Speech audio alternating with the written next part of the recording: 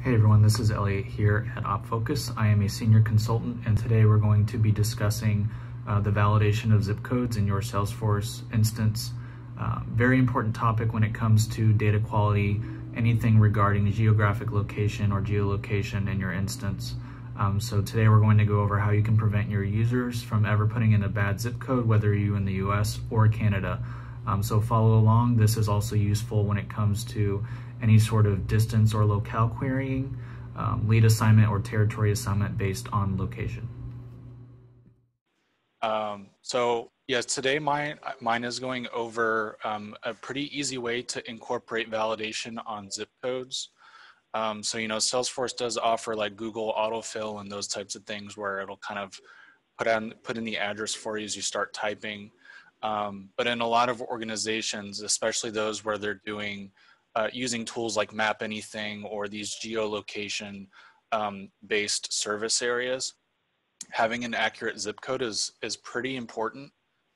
Users who are typing in an address, they might put in 4 digits instead of 5. They might get the zip code wrong in general. So there's a pretty easy way to manage this that doesn't actually take a lot of effort. And then once you have this in place, you can kind of start branching off and use this in other areas. So there is a function that you can use specifically in validation rules called VLOOKUP. I don't know how often it's used. I feel like it's overlooked a lot because it's only really used in validation rules.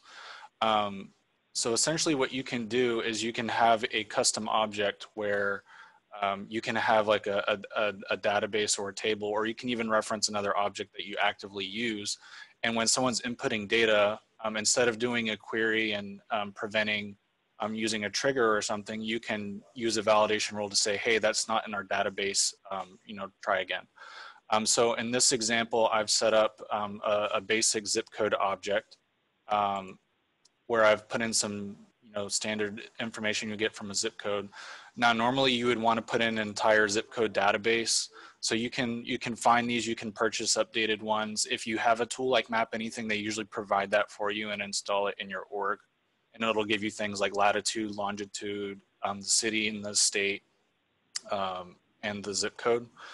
So when you have all that information, it can be really useful. But for this example, really all you need is the zip code. And then so on the account object, I've set up this validation rule for making sure that a record exists with this zip code. So if you look at the zip code here, I've just created one zip code. I put in my own zip code. So unless the zip code existed in this object, I wouldn't be able to enter any other zip code except for this one. So again, in a real scenario, you would install the entire zip code database for the US, or you could probably even do this for Canada or any other countries who have a reliable zip code table. Validation rule is very easy.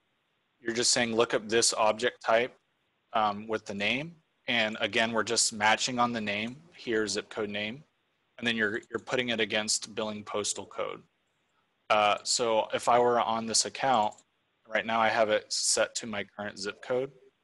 Now, if I were to try to put in any other zip code, because I only have one zip code in the database, it's going to throw an error saying that the zip code is not valid. So this is a good way to kind of ensure that you're putting in right geographical information. You could extend this validation rule to make sure that the zip code they have pertains to the state that they input, or vice versa, or the city or the country, as long as you have the information available on the zip code record. It takes 2 seconds to write the validation rule. So this can be used. Currently, the limitation for using zip code, or VLOOKUP, is it has to reside in a custom object. They're working on getting this available in metadata, but currently you need to use a custom object. So there is the limitation there. So this is really just one example of how you could use a zip code table. You could really extend this when you get into a lot of complex functionality of searching for contacts within a certain zip code, or doing calculations based on a zip code. What is the radius that you're looking for? Maybe you're finding, hey, give me a list of accounts within 25 miles of this zip code. So really the the zip code table could start to be multifunctional based on your needs. But for this example, it's pretty easy to just input an updated zip code table and write a validation rule in a couple seconds, and kind of enforce your users to put in valid geographic locations, and make sure that this data is coming in with the quality that would be needed in any sort of geographic calculation.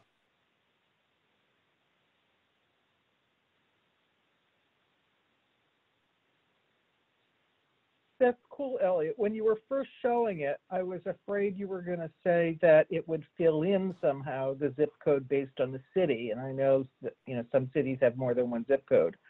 But this Right. isn't filling it in for you, but it is confirming that the zip code you entered not only is in the correct format, but that it actually matches what you have in the database. Right. So I like it. And That's cool. this is also really powerful, like if you're in flows or you're doing any sort of custom component where you're able to do queries in between screens.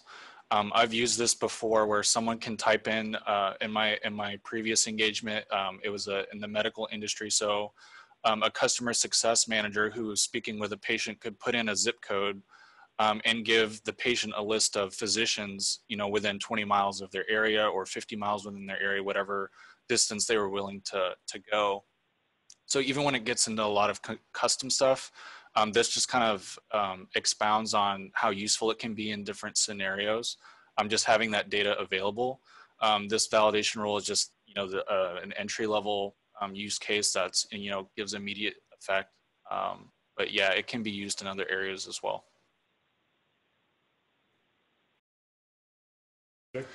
I definitely know it's between 50 and 70,000 records typically for the US. It varies based on where you're getting your data. Not every zip code is updated every year. You can get them from like the post office or any,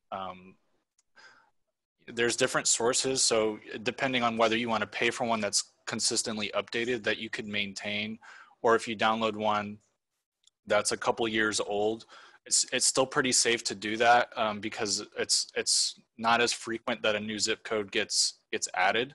And actually there's a lot of zip codes that exist that are not even assigned to a city. So that actually happens a lot, where you'll see like zip code 00001, it exists, but it doesn't necessarily belong to anything. And there is the scenario like we were talking about earlier, where technically a zip code could be in two cities, or two cities could have different zip codes. That happens a lot too. So normally if you're going to leverage this in a good situation, it might be worth it to spend the money to buy a good zip code table. They're not expensive. They go a long way. So yeah, there are a lot of records, between 50 and 70,000. So something to keep in mind if you're working in a smaller org who has a limit of data.